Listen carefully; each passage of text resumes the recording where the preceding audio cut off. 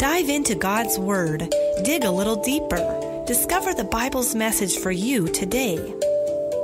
Pathway to Paradise Ministries presents Deeper, your daily Bible study with Dr. Tim Rumsey and Pastor David Salazar.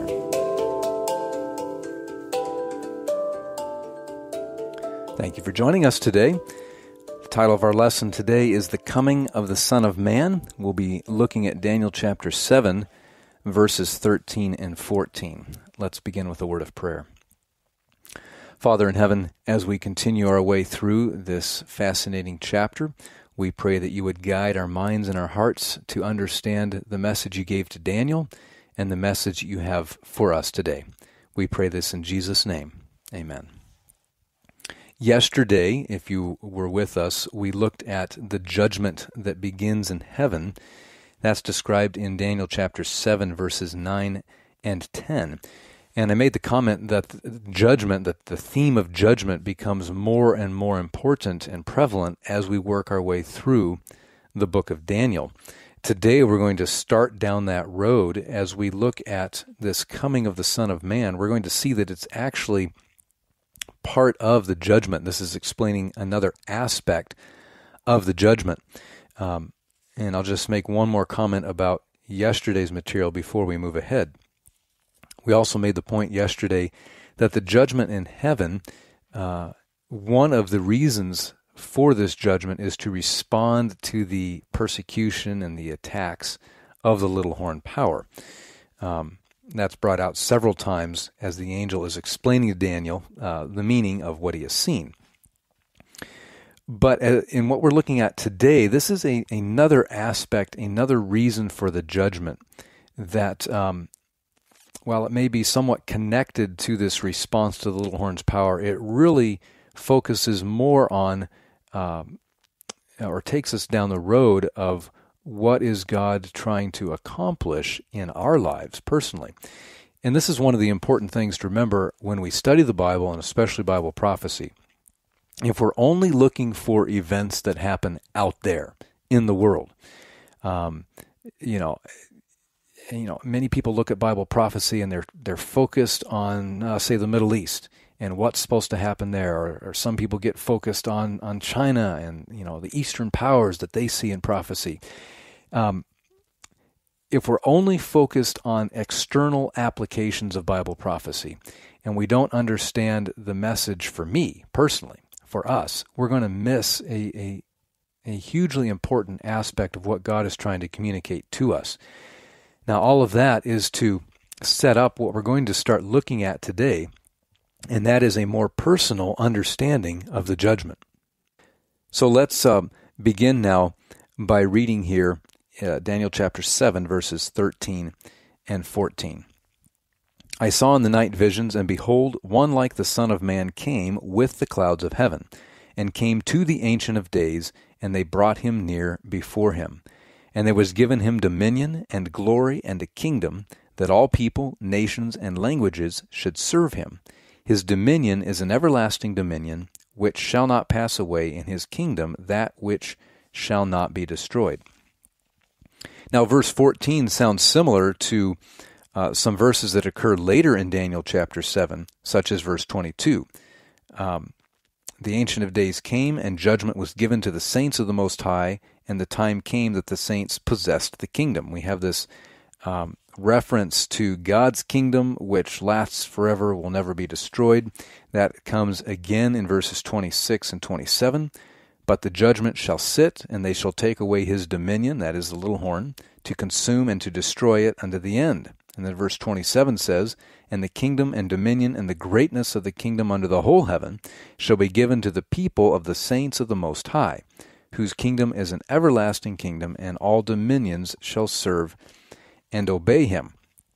And so, going back to Daniel 7:14, we see here, this is repeated at least 3 times in Daniel chapter 7, that the Son of Man is receiving a kingdom that lasts forever.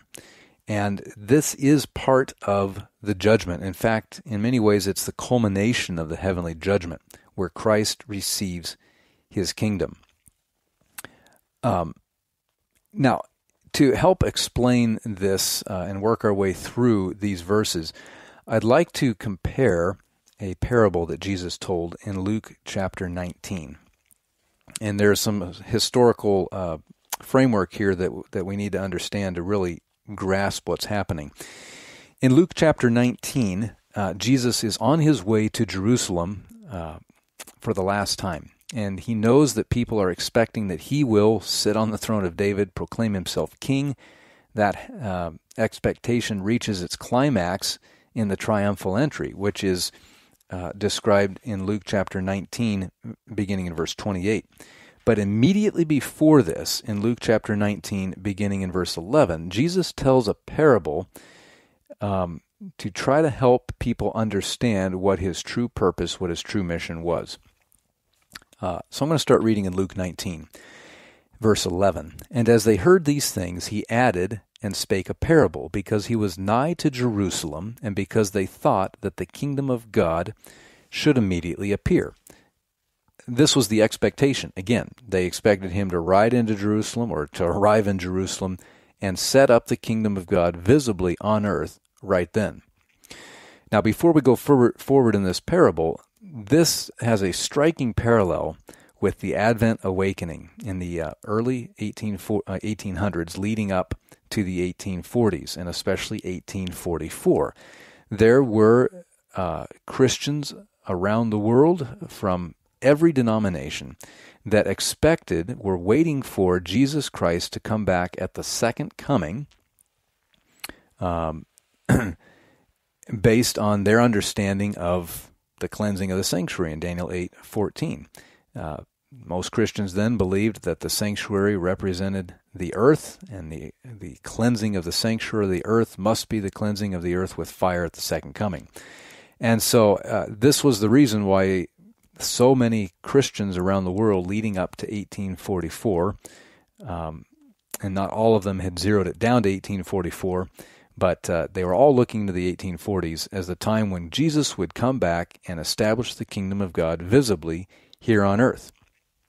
Now, this parallel is important because obviously Jesus didn't come back at the second coming in 1844, but something important did happen in heaven. And Jesus is trying to help us understand that through this parable as well. So there's a dual application to this parable. It's an immediate application to what was happening there in Jerusalem the last few days of Christ's life, but it also applies prophetically to what was happening in 1844. So let's go on now in the parable, Luke chapter 19, verse 12.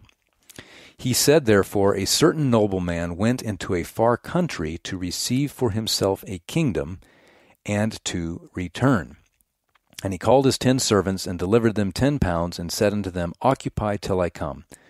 But his citizens hated him and sent a message after him, saying, We will not have this man to reign over us. And it came to pass that when he was returned, having received the kingdom, then he commanded these servants to be called unto him, to whom he had given the money, that he might know how much every man had gained by trading. Now the parable goes on, but we'll stop right there. Okay, one guess, the nobleman represents Jesus. That's right. And he says here in verse 12, a certain nobleman went into a far country to receive for himself a kingdom, and then to return. He brings that out again in verse 15, that when he was returned, having received the kingdom. In other words, the nobleman, or Jesus, does not come back until he has received the kingdom. Now, again, think about this historically in terms of the people's expectation there in the last week or two leading up to Christ's death. They expected Jesus, again, to set up God's kingdom on earth and to receive his kingdom as they perceived it right then and there. And he's trying to tell them, no. That is not, first of all, this is not my kingdom, this earth, the empires of earth. My goal is not to take over the Roman Empire and to set up that kind of kingdom. In fact, he had told Pilate, didn't he? My kingdom is not of this world. If it were, my servants, my disciples would be fighting with swords and spears, but they're not. And so Jesus is saying, my true kingdom is in a far country. And that far country is heaven. That was where he was about to go, wasn't it, after his resurrection? And he says, I will receive my kingdom in that far country in heaven, and after I have received it, then I will come back. That was the immediate application of this parable. Now let's look at the prophetic application. Again, leading up to the 1844, many people believed that Jesus was about to come and set up God's kingdom visibly here on earth at the second coming. And instead of that event happening on October 22, 1844, something important happened in heaven. And that event is described in Daniel chapter 7, verses 13 and 14. So let's go back again. Here is what happened at the beginning of the judgment in heaven in 1844. Verse 13, I saw in the night visions, and behold, one like the Son of Man came with the clouds of heaven, and came to the Ancient of Days, and they brought him near before him. And there was given him dominion and glory and a kingdom. Here it is. This noble man, our Savior, Jesus Christ, he is receiving his kingdom in heaven. This is the coming of the Son of Man, not to earth, but to his Father's throne to receive his kingdom. That all people, nations, and languages should serve him. Now this brings up an important point. What is Christ's kingdom? The Bible says he already owns the cattle on 1,000 hills. He created this world. Ultimately, everything belongs to him already. He doesn't need buildings. He doesn't need land. He doesn't need possessions and treasures, does he? He is not after these kinds of things that every other kingdom on earth has been seeking.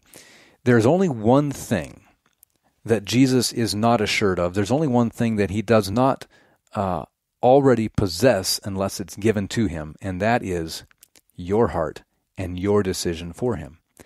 This is why it says in Daniel 7, verse 14, that when he receives his dominion and glory and kingdom, the definition of what that kingdom is comes right after this, that all people and nations and languages should serve him.